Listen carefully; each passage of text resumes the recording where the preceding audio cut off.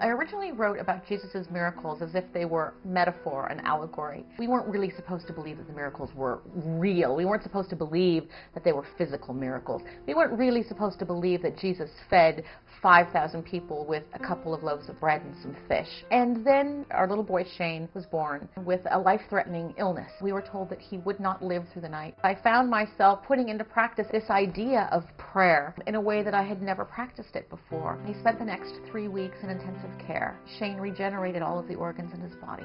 And 3 weeks later, we took Shane out of the neonatal intensive care unit as a perfectly healthy newborn. For me, watching Shane create physical miracles was entirely transformational. It made me realize that one of the great lessons I was here to learn and that I was here to share was that miracles are not allegory. Miracles are not metaphor. Miracles are real. Miracles are physical things that we can manifest in our lives every single day through faith and through love. My new book is called The Source of Miracles: 7 Powerful Steps to Transform Your Life Through the Lord's Prayer. There are so many people out there who are struggling, and they don't need to be. Everyone can create their own miracles. We're standing in front of a labyrinth.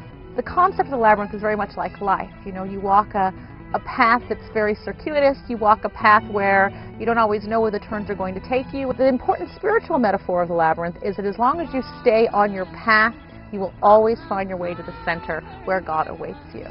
So in my book, The Source of Miracles, I take you through this extraordinary transformational prayer process, utilizing the Lord's Prayer and breaking the Lord's Prayer down into the teachings as they are broken down in the petals. So for example, the first petal represents faith.